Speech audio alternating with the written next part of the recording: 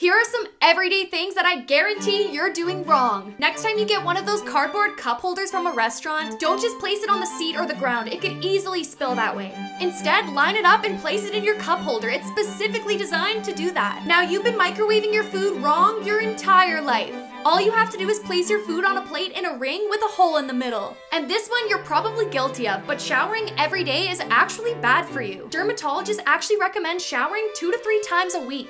If you shower too much, this could lead to hair or skin problems. And every time your phone charges to 100%, you need to take it out. Charging your phone all the way can actually wear out your battery way quicker and even ruin it. Before I continue, I just found an app where you can go live even if you have 0 followers. Just press here in my comments if you want to go live too. And next time you want to cool down a drink, don't just put it in the fridge. Instead, put it in the freezer with a wet paper towel around it and it'll be the perfect temperature in 2 minutes.